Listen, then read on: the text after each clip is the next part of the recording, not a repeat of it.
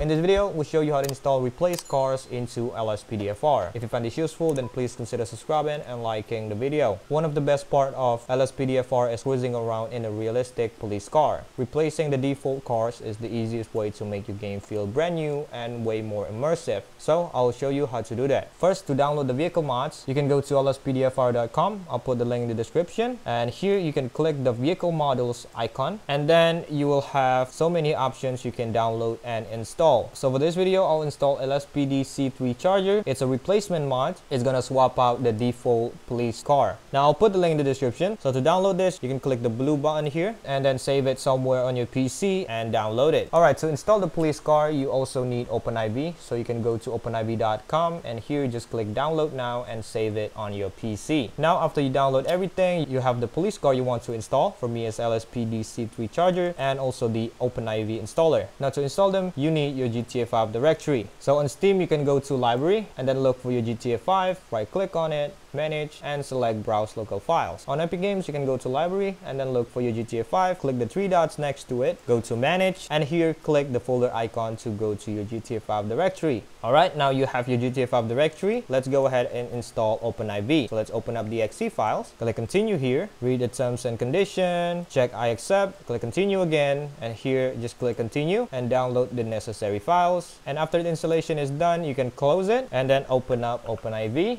Now here, select GTA 5 Windows, and then we need to locate GTA 5 directory. So click browse, go to your GTA 5 directory, hit select folder, click continue, and now we're inside OpenIV. So the first thing we're gonna do is enable edit mode. You can click the blue button here and then click yes. Next, go up top and click tools, ASI manager, and then you're gonna install ASI loader, OpenIV ASI, and also open camera if you want. After that's done, you can close it, and let's install the police car. So you can open up the zip file with WinRAR 7-zip, but for this I will use WinRAR. So right click and open it with WinRAR. Inside the folder, if you have a readme file, you can read it to know exactly where to install the files, but here I'll just show you. So first, there is vehicle files and ELS XML files. So open up the vehicle files and you will have drive C and YTD files. So this is the vehicle file. To install it on OpenIV, you can go to mods, and if you don't have mods folder, you can go to your GTA 5 directory and then create a new folder, name it mods, and copy the update folder from your GTA 5 directory. So copy it and then paste it into the mods folder, just like this, okay? So I already have that. Let's open up update folder and then go to x64 and then DLC packs, and here scroll down and look for the latest patch days. So in this case, the bottom one is the latest one. You can open up the folder and then go to DLC RPF, x64 levels, GTA 5, and vehicle RPF. Simply drag and drop the vehicle files from the zip file into OpenIV. So it's gonna be like that, and that's done. Alright, now let's go back and install the ELS XML. You can open up the folder, and here you'll have XML file. You can go to your GTA 5 directory and look for ELS folder. Now if you haven't installed ELS, I have a video covering that, so you can go ahead and watch that video first. So let's open up the ELS folder, pack default, and here we're gonna install the police XML. Okay, that's done. Before you open up GTA 5 on Rockstar Games Launcher, go to settings and make sure you disable Battle Eye, so you're not going to online and risk getting banned. Go inside GTA 5 now, and I'm at the police station. Let's go on duty.